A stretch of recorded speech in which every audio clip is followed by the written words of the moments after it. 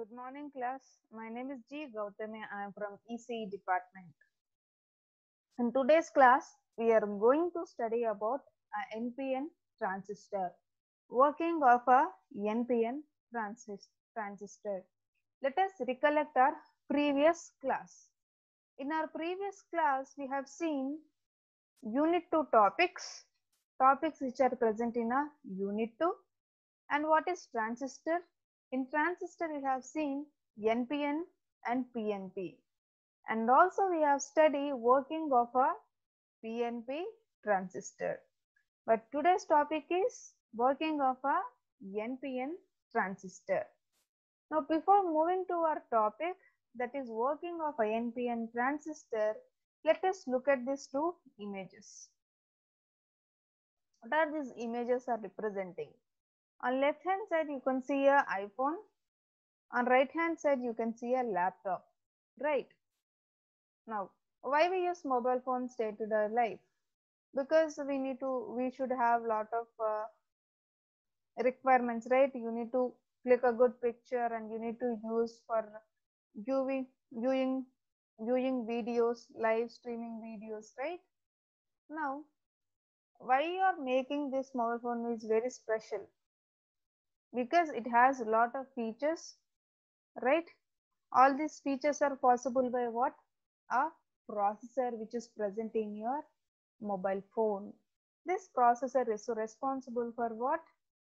Performing all this task, right? Now why I'm talking about mobile phone and a processor in this mobile phone? Now look into the laptop. Here also we have laptop. If you perform some activities on this laptop, like giving a presentation or doing a project and all, for this also you have some processor which will work according to our requirements.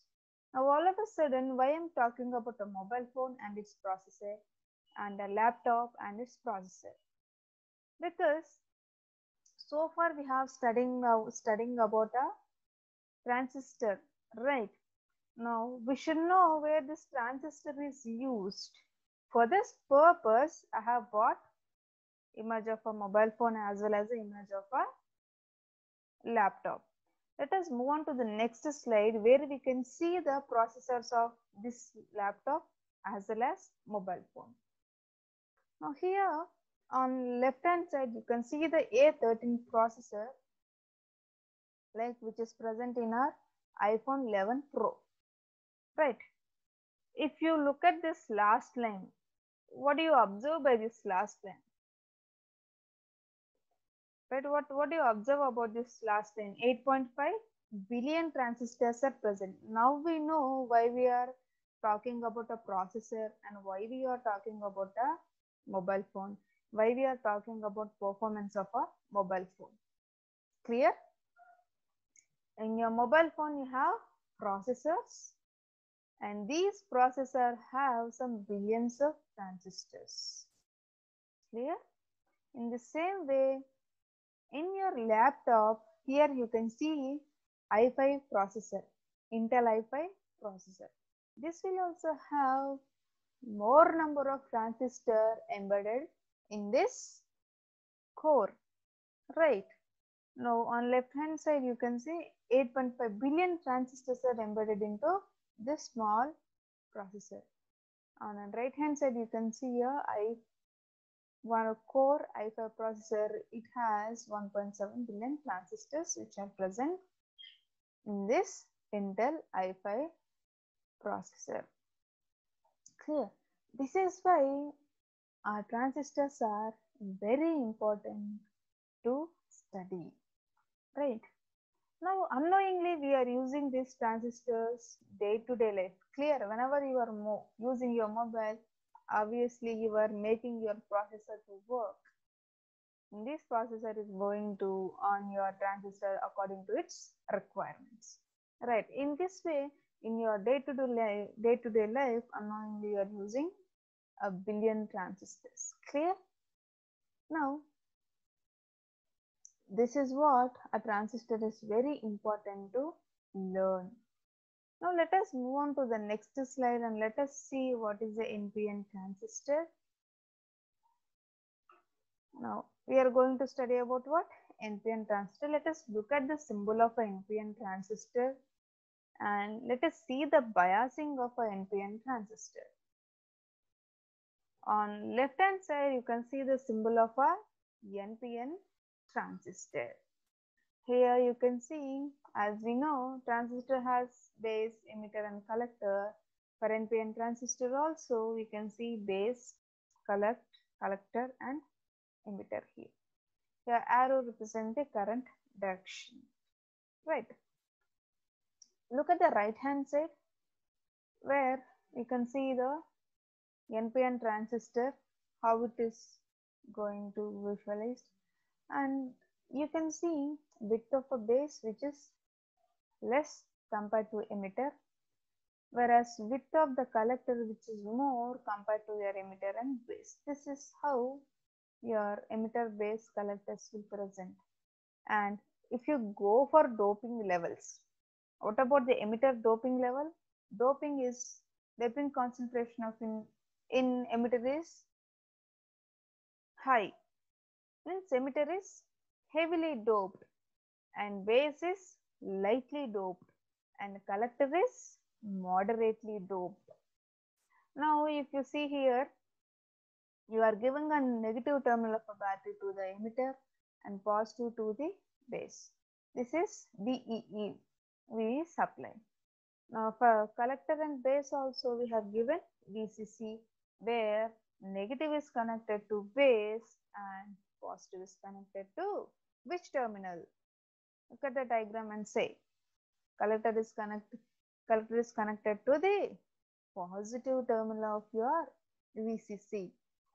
Now we should know how we got the currents like this. In this direction, how we got?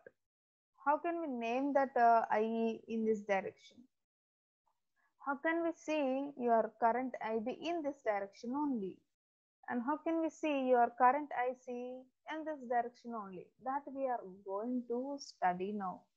Clear? Now here, same NPN is replaced by its transistor symbol. You can see here. This is how your NPN transistor is biased, and whenever you give negative to the base, negative to the emitter of your VEE and negative of your VCC to the base, how electrons are flowing, how these electrons are constituting a current, we should know. Let us analyze it. Right.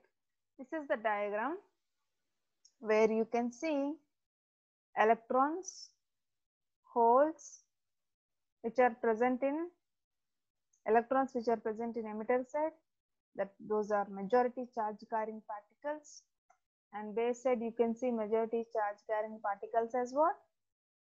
Holes.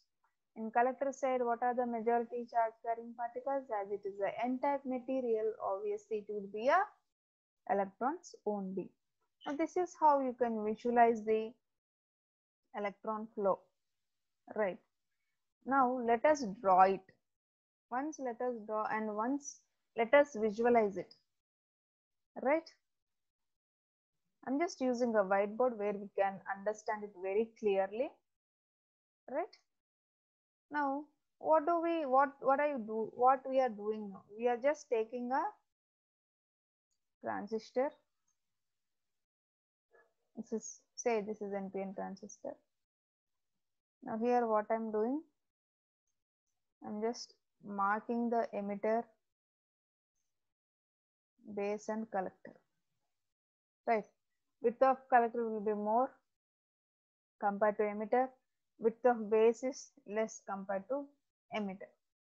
Right. Now let us give the biasing.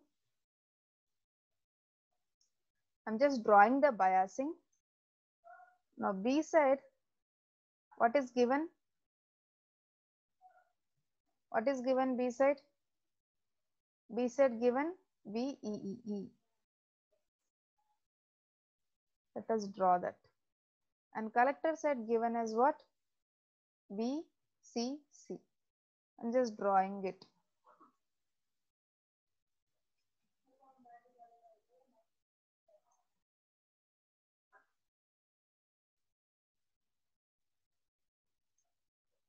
I'm just drawing the biasing voltages.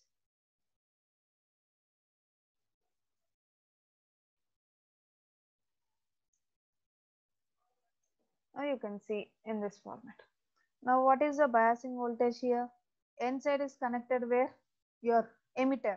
Emitter terminal is connected to negative. You can see the battery symbols. Base side is connected to positive. So this is how I can draw. Now what about the collector side? Collector side is connected with positive and base is connected with the negative. Now let us name. This is what? N-type material. The middle one, base is of what? P-type material, and the collector is of what? N-type material, because it's a NPN transistor. Now let us name emitter, base and collector terminals. This is emitter terminal. Now this is base terminal and this is collector terminal, right? Now you can see EBC. Now here we can see the supplies VEE, because I have given where? I have given to the emitter, and this is VCC, right? And this is which terminal? Negative, right? And this is positive. What about VCC? This is positive and this is negative. Clear? Now this is what we can see. Now let us analyze. As we know, emitter is what? Heavily doped. When it is heavily doped, what about the electrons present here? That is a question here. Clear? Now let us draw the electrons which are present in our emitter side. I'm just drawing the electrons. Now let us draw the electrons here. Now here you can see the electrons. I'm just drawing the electrons. What about the emitter side?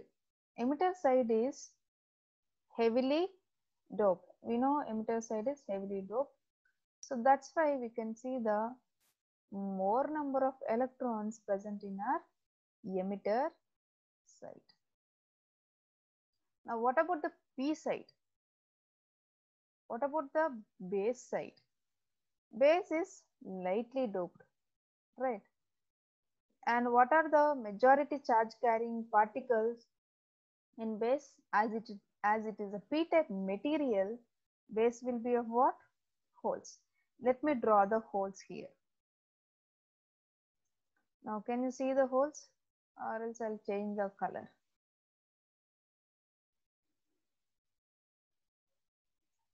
I'm just drawing the emitter. I'm just drawing the holes present in the base side here. I'm just representing holes here. Here you can see the holes. Now look at the number of holes and number of electrons, emitter side and base side. Now emitter side is more electrons present, base side is less holes are present. And coming to the collector, collector is what? Moderately doped. Yes, collector is moderately doped. Hence, electrons will be less compared to emitter, right? Majority charge carrying particles in collector side is less compared to emitter and more compared to base. I'm talking about majority charge carrying particles, right? Now look at the diagram carefully, which I have drawn here, right? Now if you look at the diagram carefully, emitter side, N side you can see lot of majority charge carrying particles, whereas base you can see less, whereas collector side you can see moderate. Why this is happened in this format? Why we can visualize in this format? Because emitter is heavily doped, base is lightly doped, and collector is moderately doped. Now this is the structure of our NPN transistor. Now let us check the flow of current, how these electrons are moving, right? Now if you see VEE, that is battery voltage, negative is given to where? Emitter terminal. Emitter is of which material? N-type material, as negative is given to N. What about the electrons present here? Negative terminal is given to N. This here you can see width is little bit less compared to collector and electrons are more in emitter side, right? This will constitute what? A repulsion force. Whenever repulsion is happening, what is going to be happening?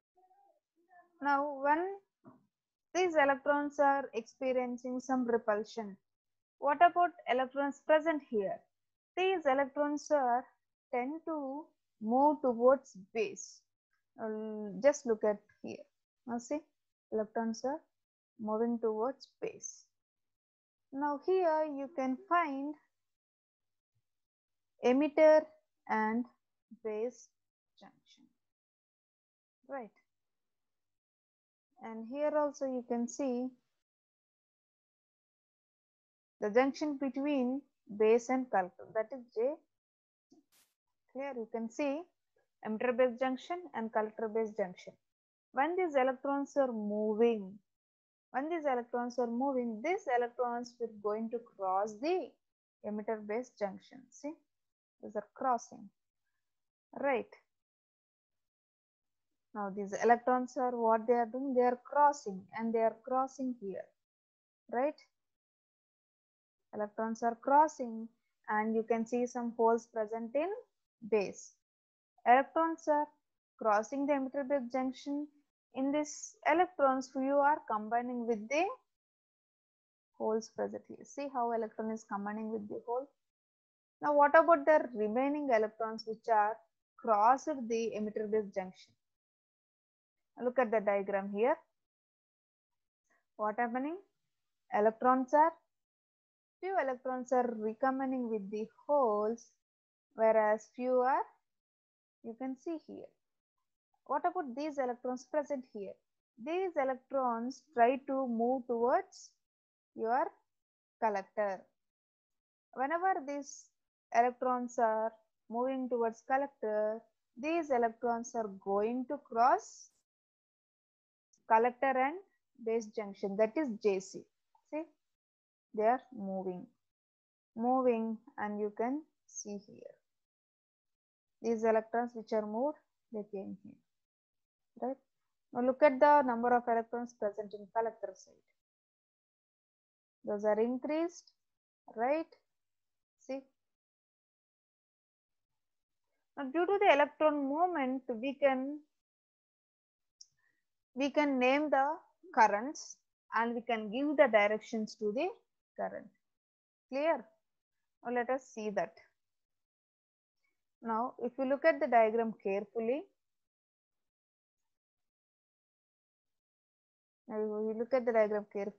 now electron is reached what? Collector junction, and here this collector is connected where? Positive. This electron move in this format, right? See how electrons are moving, right?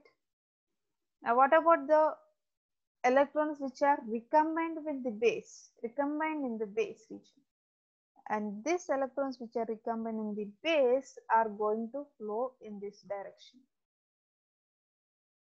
right?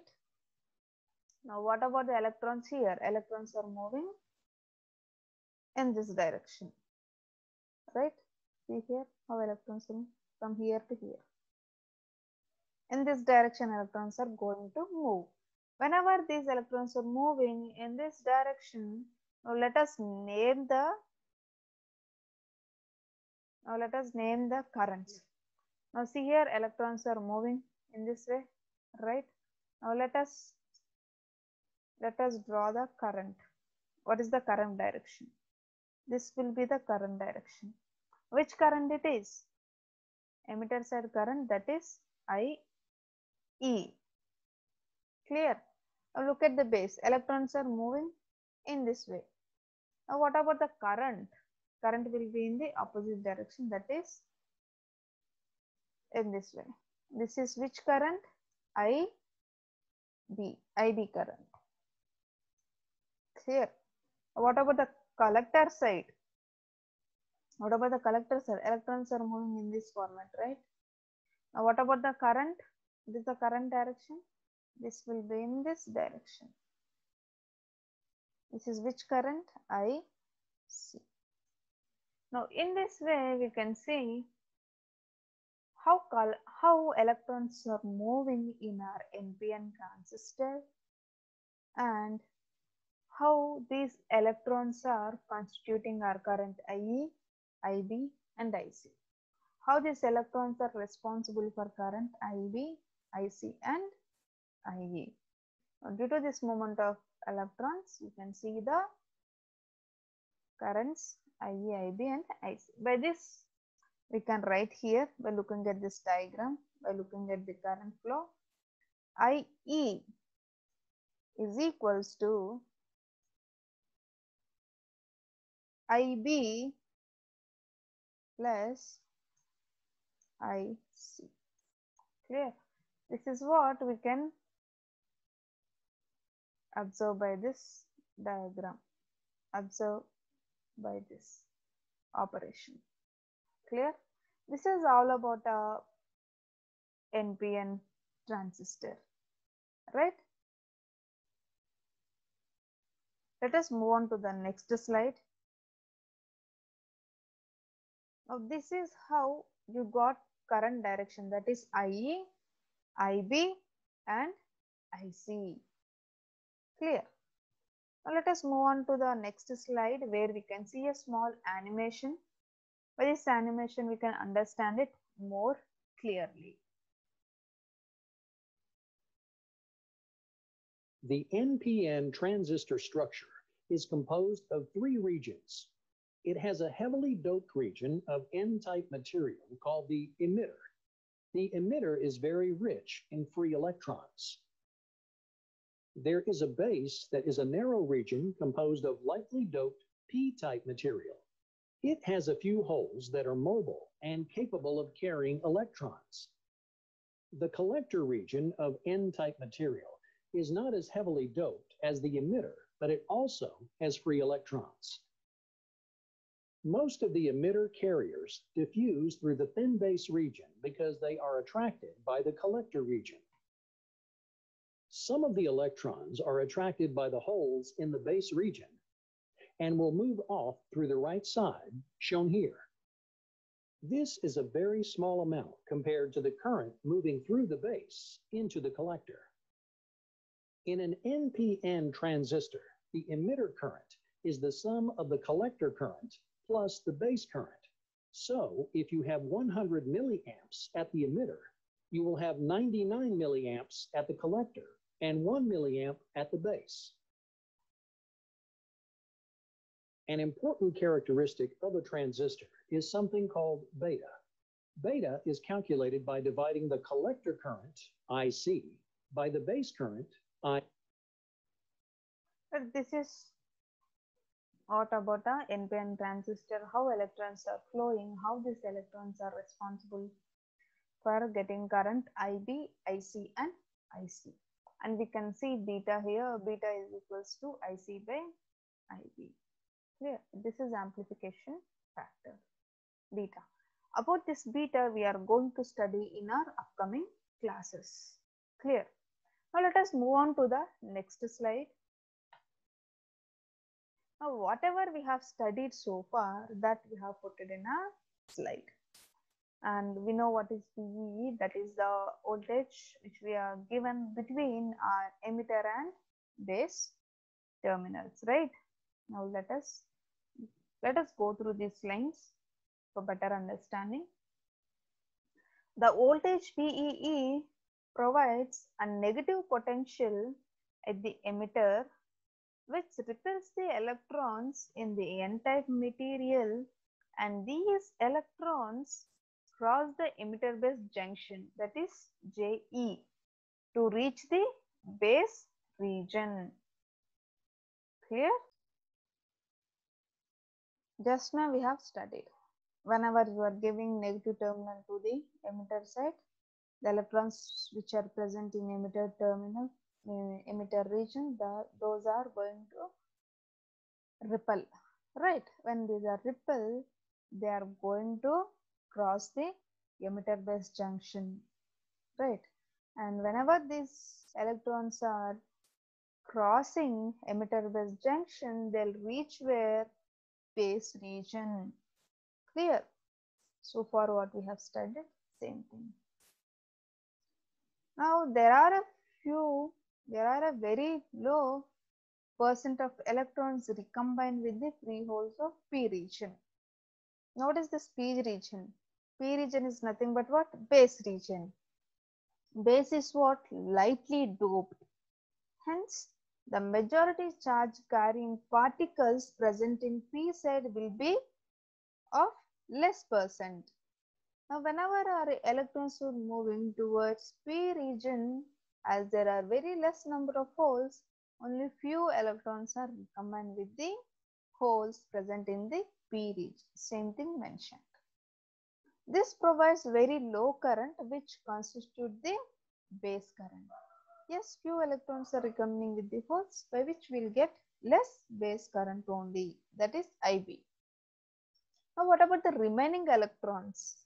These remaining electrons are going to cross the collector base junction, and these will reach us where? Collector, by constituting a collector current, that is IC. Now you can see here. The remaining electrons cross the collector base junction to constitute the collector current IC. Here, let us move on. Now, as an electron reaches out the collector terminal and enters the positive terminal of the battery, an electron from negative terminal of battery EE enters the emitter region. Clear? Now, this flow slowly increases and the electron current flows through the transistor. Now, what about the p-type PNP transistor? There you can see the hole current due to holes, right? This flow slowly increases and the electrons flow through the transistor, right? Let us move on. Now, by looking at the animation, by visualizing the electron flow in a whiteboard, by looking at the diagram in our PPT, what do we understand so far? We understood that the conduction in a NPN transistor takes place through which? Through which? NPN transistor. Nothing but what? Electrons. If it is a PNP transistor, it takes place through what? Holes. Now, the increase or decrease in the emitter current affects the collector current. Yes, it will affect the collector current. Now, let us see the advantages of our transistor, this BJT, and also let us see the disadvantages of our transistor BJT. These are the advantages of our transistor, right? There are many advantages of using a transistor, such as high voltage gain. Whenever we are using a transistor, we are going to get a high voltage gain. Now, low power voltage is sufficient for our transistor, right? Wherever you are using applications where low power is low voltage supply is concerned, there you can use the transistor.